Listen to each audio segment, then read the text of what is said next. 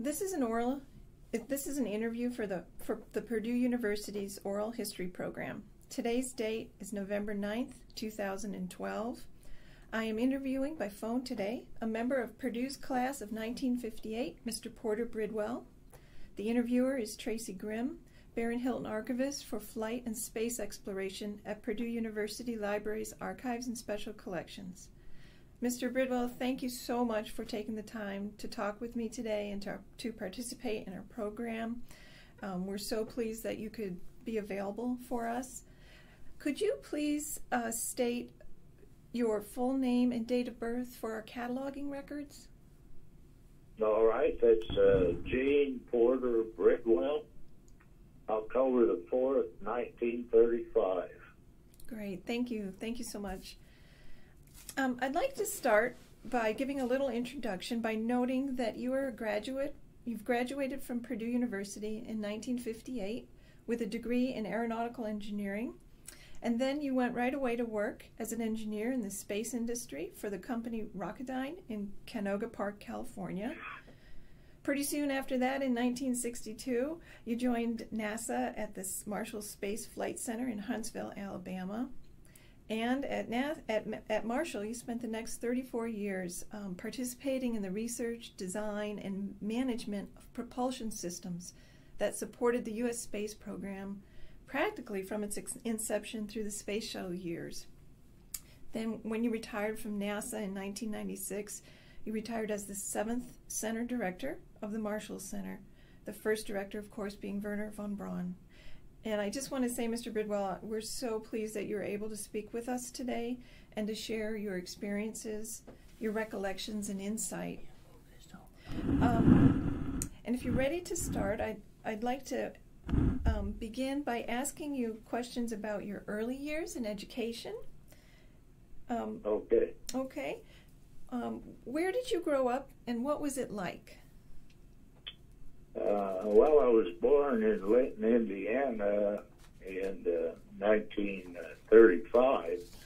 I grew up in Terre Haute, Indiana, and in a modest family. My dad was a teacher. He ended up as an elementary principal, and my mother did, substitute teaching work.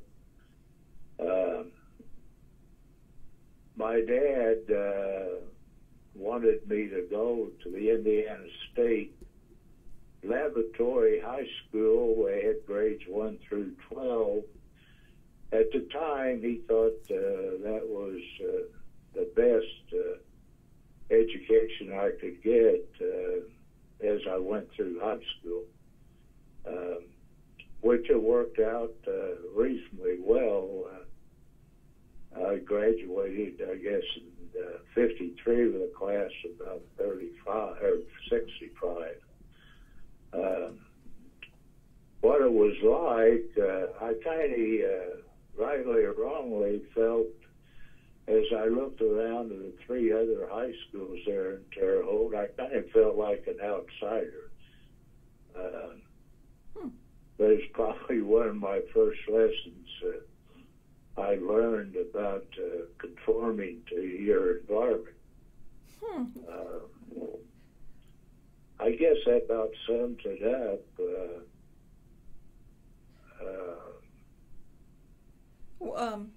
Why did you feel like an outsider? I don't know. At the time, I was reasonably, I guess, young, and the school I went to, all they had was basketball, and the other high schools had, all the sports, and I always kind of felt that I wanted to participate, not so much in sports, but be involved with the other group of students that participated in those 3 high schools. In fact, I dated for a while a girl that was in one of the schools, and maybe that's where I got a lot more insight about the environment she was in versus the environment, I was in. Right. It was just a different kind of school. This. Pretty much so. It concentrated, being connected with a university, primarily on education, reasonably strict, small, and so forth. Right. But I guess you look back on it, it turned out okay. Yeah. Well, it's good that you had that connection to the other kind of environment, through the girlfriend, and could I ask you what inspired you to enroll at Purdue? Well, it wasn't any big deal. At the time, I had a pretty good friend, Mike Deitch, and he was going to enroll in the Rose Polytechnical Institute there at Terre Haute, which even to this day is a pretty fine engineering school. I kind of looked at that, looked at Purdue, looked at Indiana University, and for some reason, I really couldn't tell you today, I decided to go to Purdue. My dad felt reasonably strong. I was a little immature, and he wanted me to go to a junior college before I stepped in to the environment at Purdue University. Of course, at the time, I knew what I wanted to do, and I rejected that recommendation. Mm-hmm. Why engineering? When did you know that you wanted to follow engineering? I think from day one, and it was a pretty simple type of approach. I felt engineering degree would, within reason, prepare you for any environment that you might step into after college. Mm-hmm. You must have really loved math. I always did enjoy math until I got to differential equations in college, and I kind of struggled with that, to be real frank with you. Yeah. Well, sometimes it's good to be challenged a little, though, right? That's true. What was it like what do you remember about being a student at Purdue, and then particularly in the engineering program? Well, number one, it was very difficult for me. Maybe I created that environment. Never will forget, my counselor asked me, did I leave a girlfriend back home, and I told him yes. And he informed me up front, he says, by the end of the first semester, she won't be around. And sure enough, he was right. That first semester, I did reasonably well, but from the second semester on, I really struggled through college.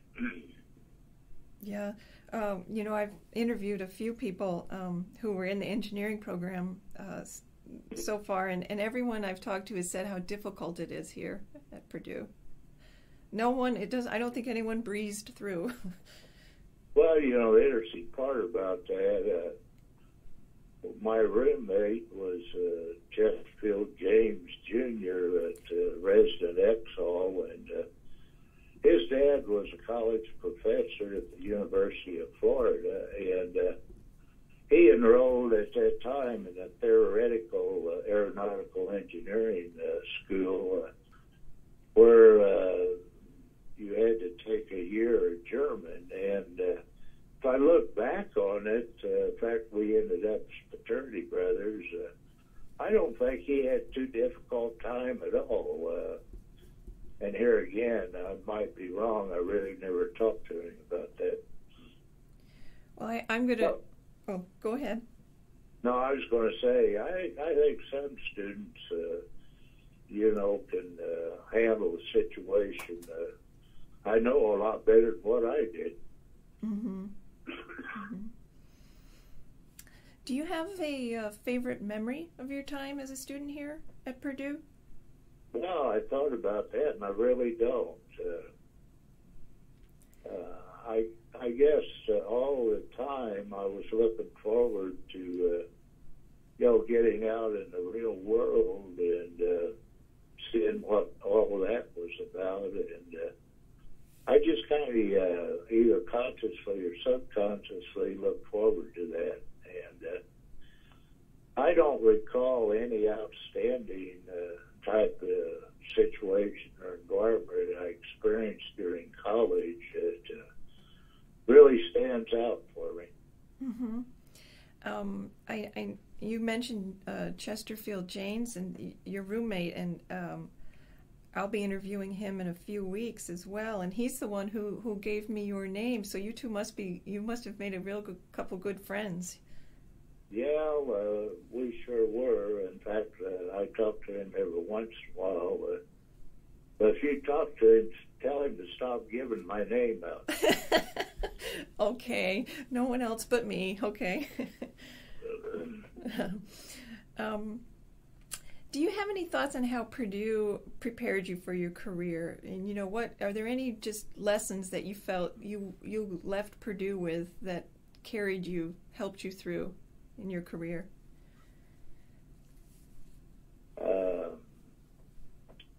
Well, rightly or wrongly, the environment that you experience at Purdue, which is probably not unusual for Purdue, but the very fact that you deal with an environment of quite a few people, student-wise,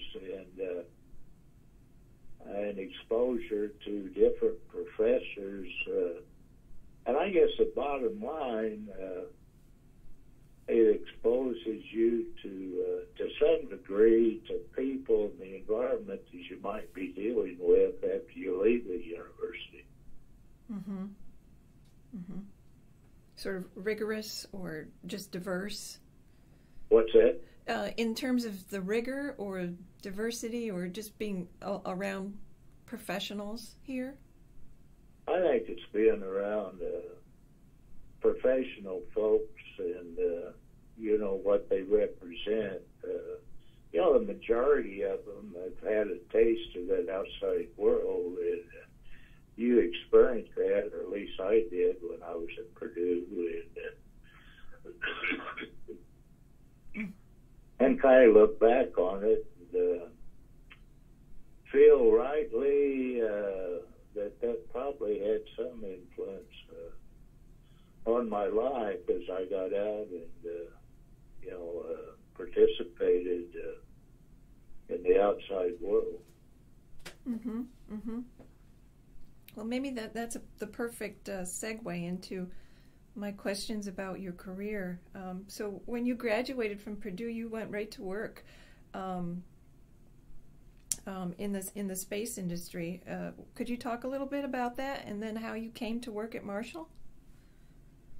Well, excuse me. Sure. At the time, I'd interviewed with Rocketdyne Division of North American, and they offered me a job on the West Coast, and I proceeded, I guess, as a lot of people do. I was married in February 58 and drove to Southern California and started my career with Rocketdyne and ended up on Santa Susana, which is their test facility in the mountains there, and went through quite a bit of training, and then I was reassigned, I guess that year in August, to the Marshall Space Flight Center.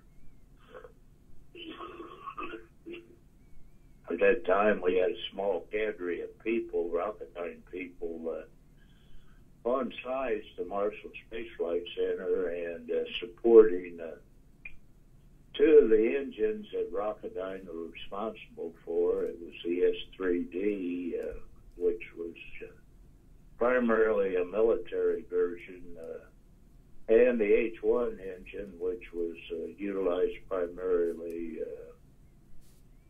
by NASA in the early Saturn years. Could you explain, I'm thinking about students that might be listening to this interview. Could you explain a little bit about how the engine, the H1 and the Saturn work together? Well, at that time they were clustered. They were used as a booster, and been a long time. I can't remember whether there were 3 or 5, and they were started by a solid. If you visualize a big firecracker that was ignited, and what it did, it turned the turbo pump and primed the engines, and reasonably a simple engine, and it ran like a jewel. Uh-huh. The S3D was a little more complicated and was used more on the Jupiter and deployed by the military, I think at that time, to Italy. I don't know whether that answers your question or not, but... No, that does. Thank you. Yeah. When I was researching questions to ask, it really struck me, that during the 1960s, it was such an extraordinary time in terms of, the space program. What was it like to be a young? Because you mentioned, you were just a young engineer at that time. What was it like to be working on the Saturn systems? And you were, and what are your recollections of Wernher von Braun? Well, I ended up at Marshall Space Flight Center, and of course my timing was reasonably good. Rocketdyne wanted me at Edwards. At that time, they were developing the F1 engine for the first stage of Saturn, and they wanted me to spend a year at Edwards. And I got to Mississippi, and that night called my supervisor and gave him a 2-week notice, and came back. And, for maybe the purpose of the young folks, there's nothing wrong, in my opinion, career-wise, in knowing location-wise where you'd like to be.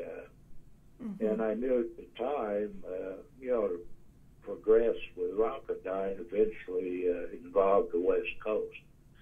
So that was probably the driver for me going to work for the Marshall Space Flight Center. And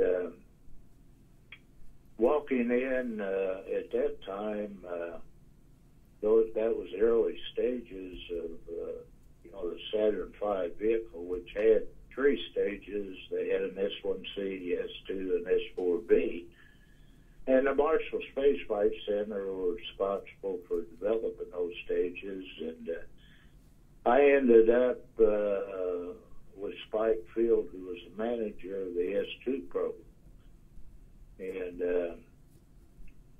I got my feet wet pretty quickly from a people standpoint, because at that time, the management style of Dr. von Braun was to have a series of laboratories, propulsion and vehicle engineering lab, astronautics lab, aerodynamics lab, and so forth, and headed up by strong-willed German folks, and he managed those people like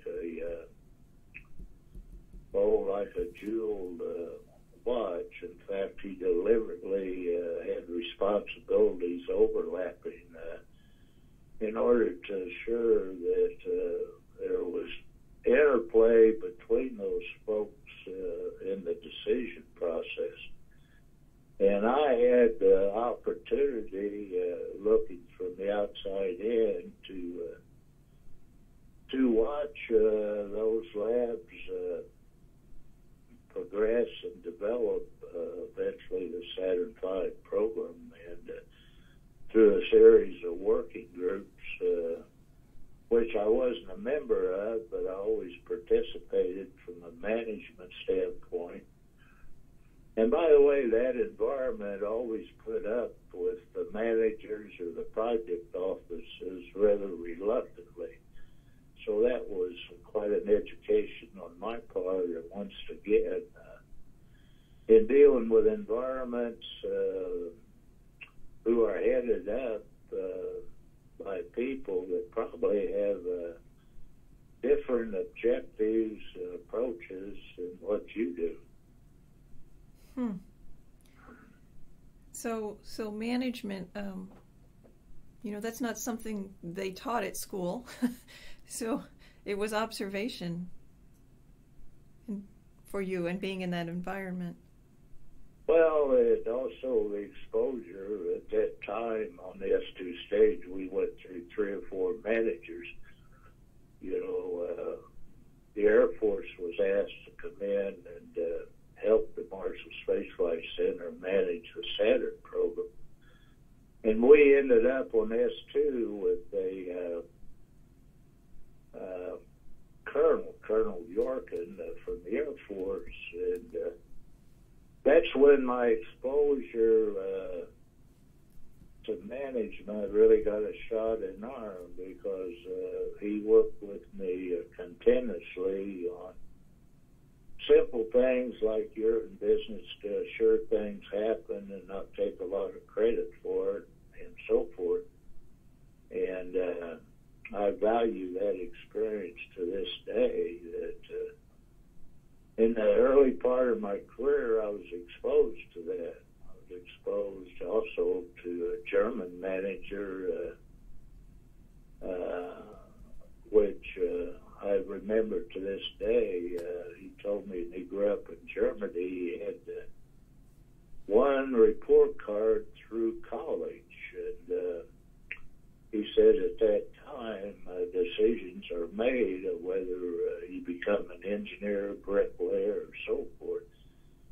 But he said one subtle difference in the German culture is a bricklayer has just as much respect to the populace as an engineering does. And that's always kind of stuck with me a little bit. So I was very fortunate from the exposure standpoint. As I grew up in the Marshall Space Flight environment to get that exposure. Yeah, it sounds like you had some wonderful mentors there and examples. I would agree with that. Yeah. Could you describe your feelings during the Apollo 11 mission?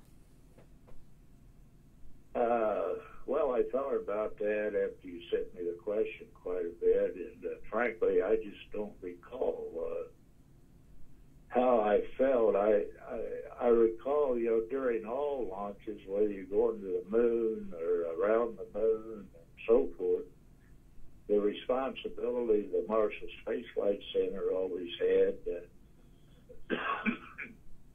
was liftoff of the vehicle to orbit injection. And then we kind of breathed a sigh of relief. And as I recall, there might have been naiveness on my part, but the thought never entered my mind that we would not be successful on landing on the moon, and I just didn't get that excited about what Neil Armstrong accomplished. I just kind of felt that with all the insight, the checks and balances that NASA and industry had, it was going to be a successful mission. Rightly or wrongly, it sure turned out that way. Mm-hmm. So for all of the Apollo missions, were you folks, I'm sure, monitoring the launches and breathing that sigh of relief? Oh yeah. Yeah. What are some of your most memorable moments during the years you worked on the Saturn systems, or maybe you've already mentioned some of those with the management, but are there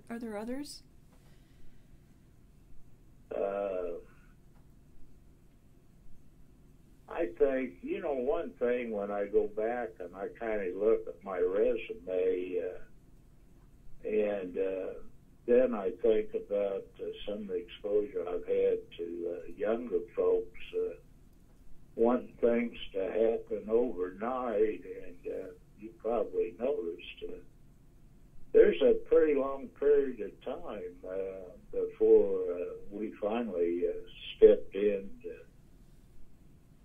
They was close to 20 years in managing a project. Yeah. And, I think about that off and on every once in a while. Yeah, everyone, including the public, sometimes loses patience, but projects take a long time. Well, what we've done, and I don't think overtly, there's no tolerance for failure, and what I feel we have to keep in mind, the reason you develop things and test things is to find out, what the problems are, and you're never going to have, in my opinion, a total test program or development program. It's not going to have its instance. But so be it. There's not much I can do about that. Mm-hmm. Mm-hmm. So I understand in 1975 you began to work at the Shuttle Projects office at Marshall. Could you talk a little bit about the transition period between the Apollo program and the beginning of the Space Shuttle era? Well, it's pretty straightforward because on the Saturn program, my direct supervisor was Jim Odom, and when I transferred at the end of, that program really wasn't at the end, but when I transferred into the external tank project office, Jim was project manager, so it wasn't, at least from a people standpoint, a big step for me. What was a step for me was, once again, my educational progress became involved when I had to learn to not only manage, but manage in an environment where a chief engineer was involved and on a dotted line reported directly to the project manager, but on a solid line was in the science and engineering directorate, and with a staff of people, and he was responsible for the technical aspects of the project. And managing in that environment was somewhat of an education for me. Mm-hmm. Could you talk a little bit about the work that your teams did during that time? And I'm thinking like up to the first launch of the space shuttle. Well, I'm not sure. When you talk about the shuttle project, so you talked about when I managed all three projects, or when I was a manager on the external tank? Well, maybe a little bit of all. I know you. I'm sure. Well, in both cases, in the external tank, I was project manager, and you're in business to assure things happened, and we used to tell potential managers that you got to have a mentality of assuring things happen and not take a lot of credit for that. And particularly as a project manager, you had to assure that things did happen, and you had the responsibility to manage that contractor, which at that time was Martin Marietta Corporation, and they developed and fabricated the external tank at facility in New Orleans. So he had the responsibility to represent them in a constructive way, at the same time represent the Marshall Space Flight Center and their do's and don'ts on what should be involved in the development of that element. Now, as a shuttle project manager, where I had the responsibility and I reported to JSC on a dotted line, had the responsibility for the SRB, SRN external tank,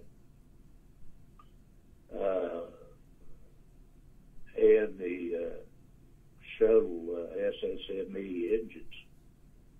And once again, I just represented those three project managers and assured they accomplished what they set out to do. And that was kind of interesting experience, and pretty much a fulfilling experience to represent those managers. Mm-hmm. Mm-hmm. So that was, during some 1975 to through the early 80s. I think so. Getting those systems ready to go. Could you describe what it was like for you and your teams during the hours and the minutes that led up to that first launch of the space shuttle, STS-1, in April of 81? Well, at the time, I was working for Jim Odom, who was the project manager of the external tank, and I was in Huntsville, Alabama, at our launch support facility where we have data and monitor the countdown and so forth. Everything, as I recall, went reasonably well. I can't recall whether we had any delays or not, but it was my first interview with the press prior to the launch. That was quite an experience for a young engineer. My wife told me at the time I was on a stool which rotates. Uh-huh. And he said it was hard to follow you because you were rotating the damn stool all the time.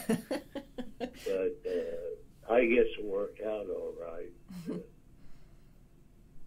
But as I recall, that countdown and that launch, went okay. And I never will forget when Jim got back after a couple of days. I had answered the phone. I don't know whether you recall or not, but John Young and Bob Crippen flew that mission. Mm-hmm. And I answered the phone down the hall, and he said, "This is Bob Crippen, and I'm returning Jim Odom's call." And, I about dropped the phone, ran down the hall, got my boss. Since then, I've had an opportunity to work with both those guys, and they're last of an era. Can you talk a little bit about that? What do you mean? Well, through the process, part of my career development, I've been exposed. In fact, I worked for Bob Crippen when he was associate administrator for manned spaceflight. And John Young was kind of our conscience in all of our flight readiness reviews for show. He was there not only representing the astronaut group, but the experience that he had over the years. And he wasn't a thorn in our side, but he sure laid things on the table to make us think about where we were and where we were going and what we ought to be doing. And, I value my exposure to both those individuals today. And, I still exchange Christmas cards with Bob Crippen. He was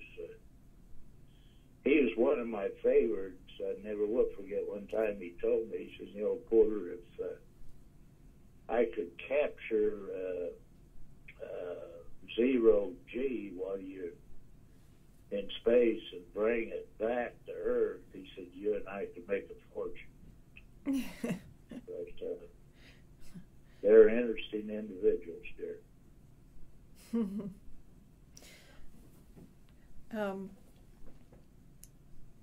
I want to ask you one more question about that first launch of the shuttle. I read something that you guys stayed up all night monitoring data. I'm sure was a common occurrence. Not much sleep. Oh yeah, well, being on the external tank.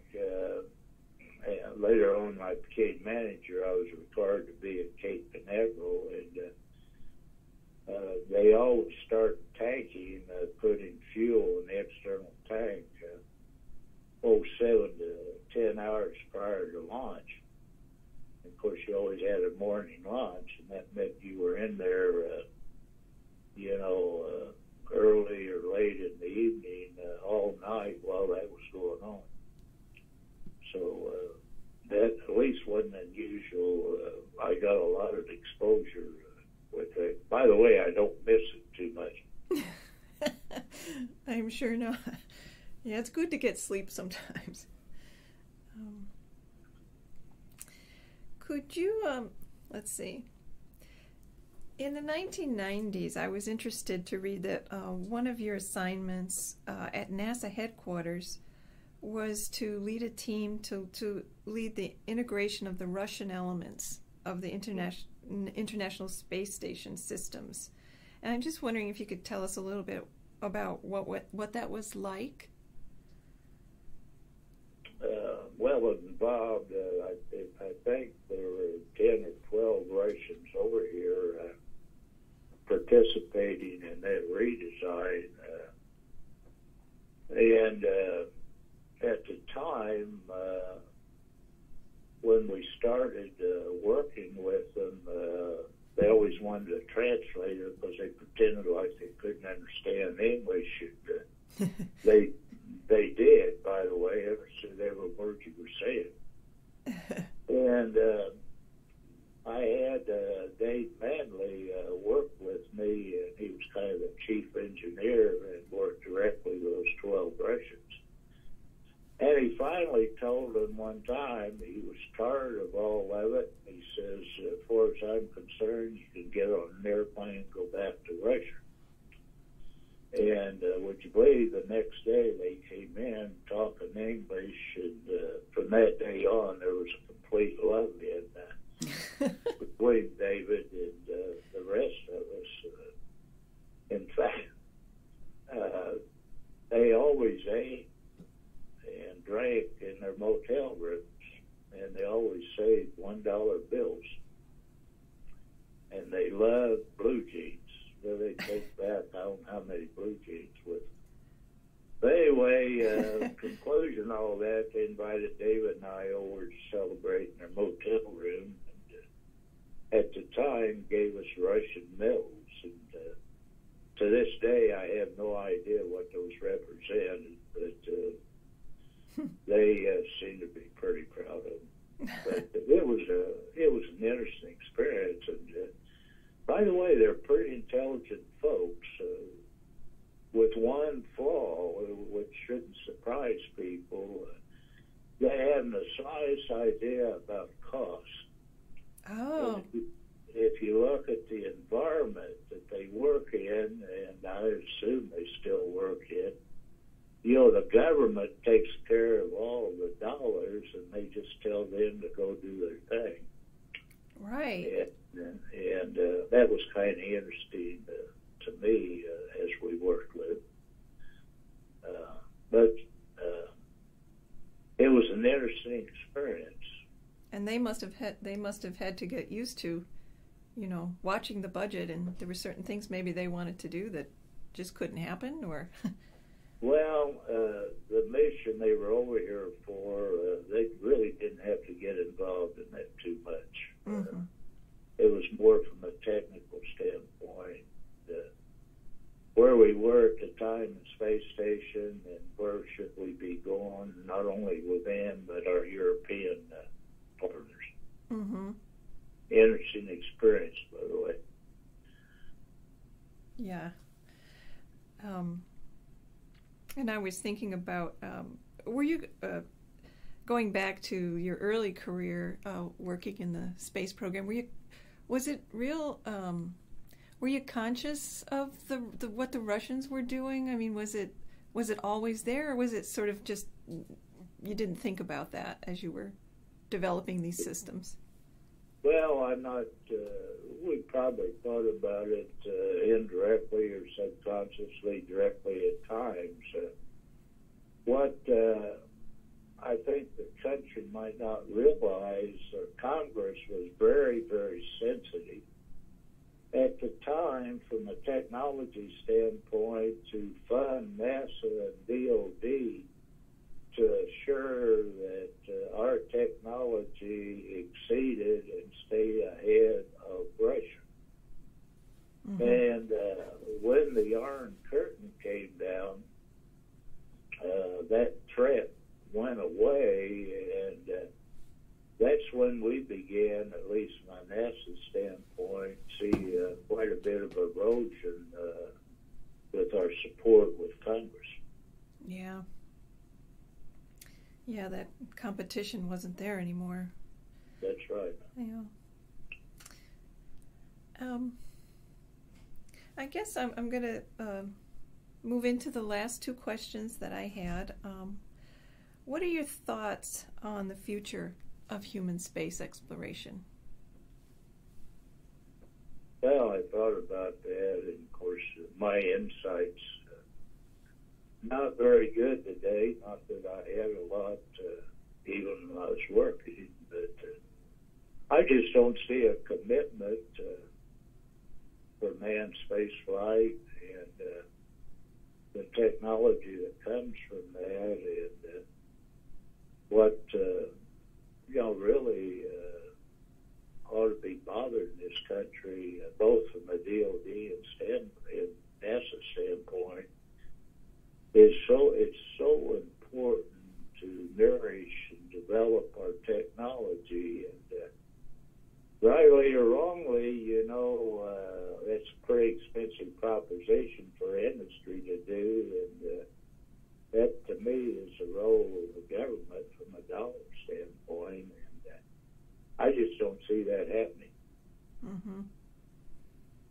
Yeah, it'll probably take another type of competition or some other motivation that we'll have to wait for that. It always happens, doesn't it? Yeah. Is there anything, Mr. Bridwell, that I haven't asked you that you think I should have? No, I guess the bottom line, if I look back at my career and you ask me maybe what's the most important action, emotion, or whatever you want to call it, I've experienced, I'd tell these young folks, you've got to learn to conform to your environment. Might take some time, but rightly or wrongly, it's worked out reasonably well for me, and you probably won't believe me, but I never had a goal in my life. I just kind of did what I was told, conformed to that environment I was exposed to, and I guess from a timing standpoint, it worked out reasonably well.